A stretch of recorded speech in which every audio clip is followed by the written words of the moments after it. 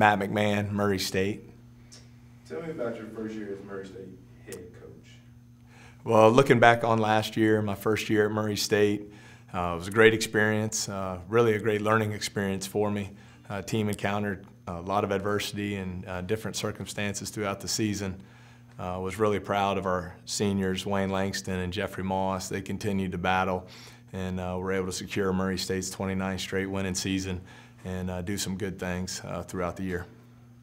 Give me your general thoughts about the upcoming season. I'm really excited about our team. I feel like our 4 returning players have really had great off seasons and developed their games, developed their body in the weight room with our strength and conditioning coach, David Land. And then we have 8 newcomers. And of those newcomers, obviously counting on several of them to make a major impact on our program, starting with Jonathan Stark and Terrell Miller. And really looking forward to a challenging non-conference schedule leading up to OVC play. What do you like most about your team this year? I think I would probably start in our backcourt. I think we have very good playmakers, a couple guards, and Jonathan Stark and Bryce Jones, who make the players around them better. When you look at our front court, I think we have improved our size and athleticism up front. And then with DeMarcus Croker and G. McGee, 2 senior wing players, very experienced, have played at a high level. I think that'll help the development of our younger players. What about the challenges for your team?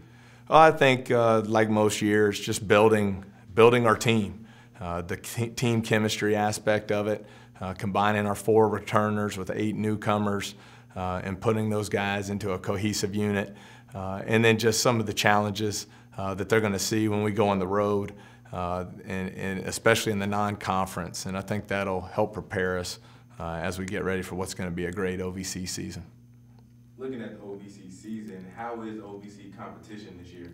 Well, I think the league will be great as always. You know, you look at Belmont and that they return, I believe, 12 or 13 players, and Evan Brad's one of the best players in the country at any level. I think Tennessee State returning Tajir McCall, I think he's terrific. And Coach Ford's done a really good job loading up their talent pool there.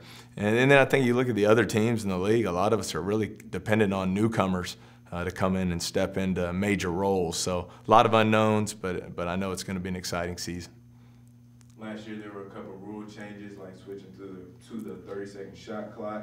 How do you think that impacted the game? Well, I think you saw the pace of play was much better last year. Scoring was up due to the shortened shot clock.